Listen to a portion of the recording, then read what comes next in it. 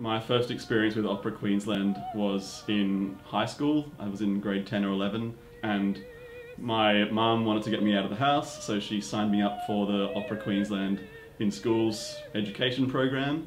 It's difficult to imagine any other introduction being as positive than the one I had with Opera Queensland. So I think it was only a natural progression for me to be enticed. Now I spend all my days singing. I've worked with Opera Queensland a few times over the last few years. The first was Otello in 2013. I was in the chorus, which then led to last year when I performed in Mozart Airborne with the season launch, the annual gala, and now I'm looking forward to my first role with the company Mazzetto in Don Giovanni.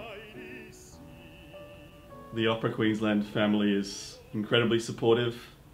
You walk in the door and you're greeted by smiling faces. From the reception staff, musical staff, production staff, they're all incredibly generous, and as a young artist I've always felt incredibly supported and incredibly welcome.